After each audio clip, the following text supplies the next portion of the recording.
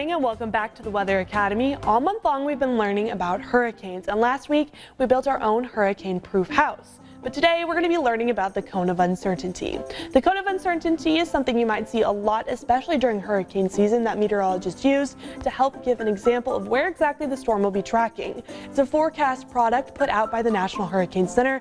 It's full of useful information, so today we're going to make sure you know exactly what the cone is trying to show you.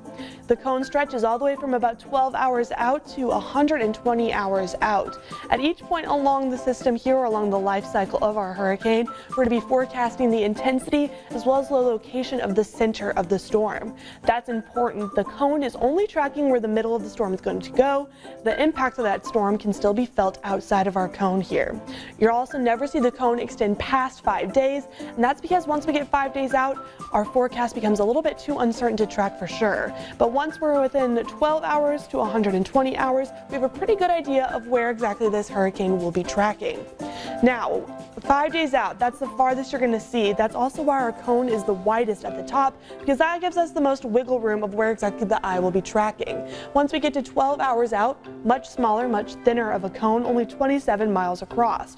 How wide the cone is at each point in its forecast is based on our historical error, or how well our forecasts have done in the past. So 2021's track is based off the error from 2016 to 2020.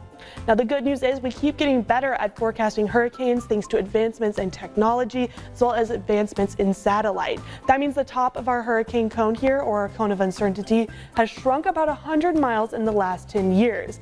In fact, the National Hurricane Center has gotten so good at forecasting where these systems are going to be tracking that the eye of the storm stays within our cone 2/3 of the time.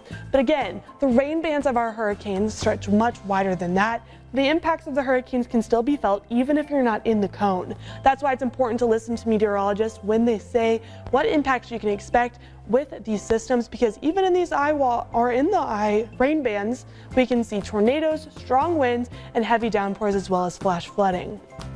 I hope you've enjoyed learning about hurricanes this month with us. Make sure you tune in next week because Sheena will be kicking off our next topic by talking about high and low pressure systems.